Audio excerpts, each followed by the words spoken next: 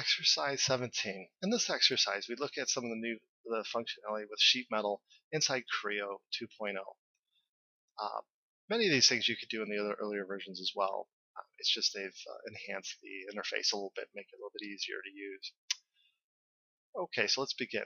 Go to File, New. Make sure Part is selected, Sheet Metal, and call this E17. Begin by starting a sketch. Click on Sketch and sketch on your right plane. And sketch here. Take the line tool and draw a horizontal line just about an inch, what looks like an inch on the screen here to the left until you connect to the origin. Drag a line up. Make sure you don't make equal lengths there. And then a little line at an angle there, just like that. And then middle click a couple times to finish it off. Go ahead and double click on these dimensions. This bottom one's going to be 5. The vertical dimension is going to be 4. The angle dimension is going to be 115.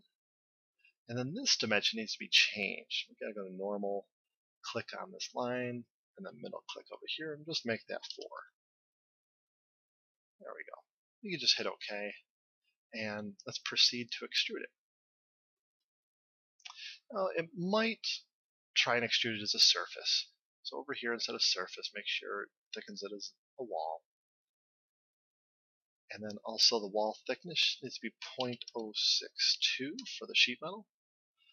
And the length here, let me just verify it on my manual, needs to be 5 inches. Okay. Also, if you go to options here, you can see that we've added the 5 inches blind, but we also want to add bends to it. And so we're going to put in 0.09 on the inside and hit apply. Oh, also there's bend allowances, just as an FYI. This is very important, obviously. You can set it to K factor or Y factor. I'll go with the K factor, 0.32, and hit the green check mark to apply. Okay, now we're going to add a flange. Click on the flange tool. Select this upper edge right here. See where my pointer is on the screen? Click on that edge. And now, rather than using these tools up here, you can, instead it's almost easier just grab these little dots, like this little dot in the center. You can rotate this to 270 degrees. Okay. And then also change this to 1 inch height. And unfortunately, I went a little too far, so I'm going to right-click on that flange over here and edit the definition. Not quite done with it yet. I hit enter too early. See these little dots here? Go ahead and grab that, drag it in. We want to offset it a little bit.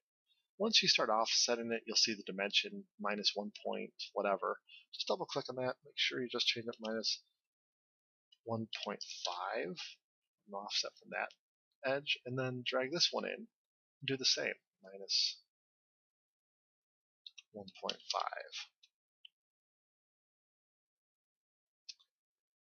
Okay, and that's not all that we want to look at. Also want to look at relief. Now, when you click on relief, you'll see this is set to a rip relief. There's no gap in there.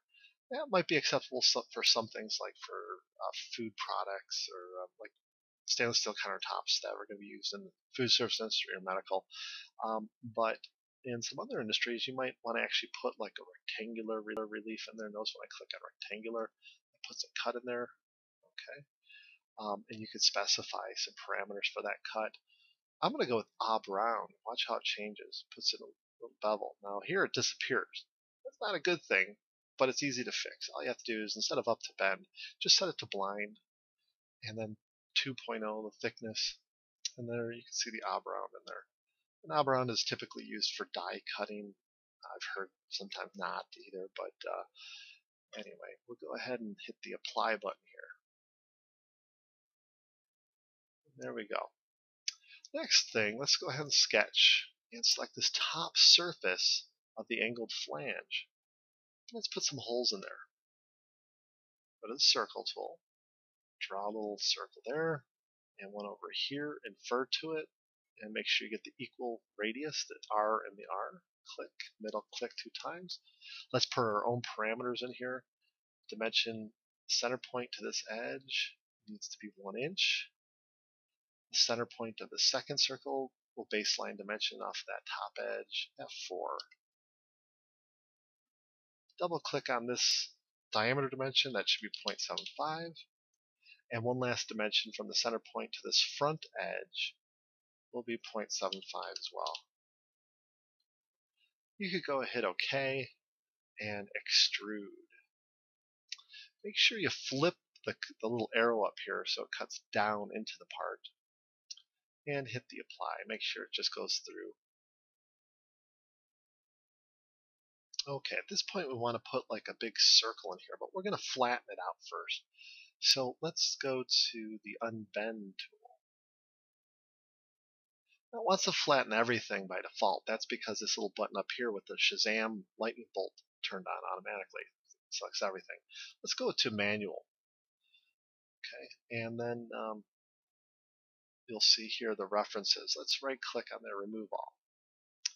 Now from here what we can do, we have this, first of all, fixed geometry. We can select this face here. That was pre-selected for us to some extent. And then click in this box for bend geometry. Just select this bend. That's all we want to flatten.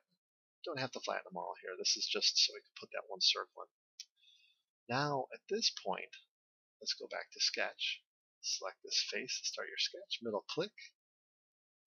And now draw a big circle right in the middle there. Middle click a couple times. We'll set this to 0. If it is offset, yours might actually be locked into that center line, which is good. And then this needs to be 2.5.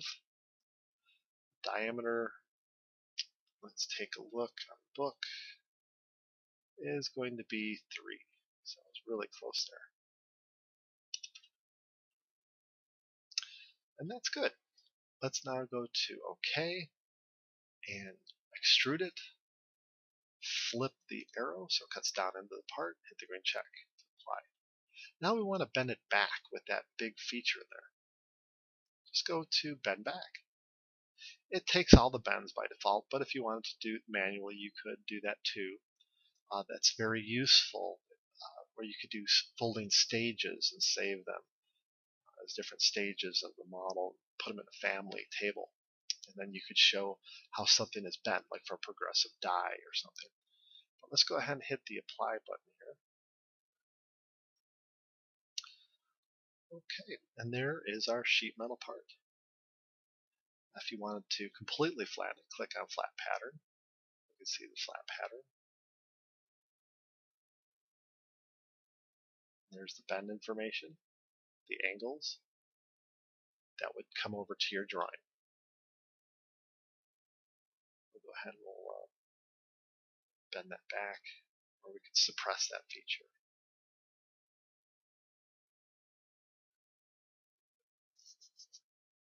And that concludes exercise 17.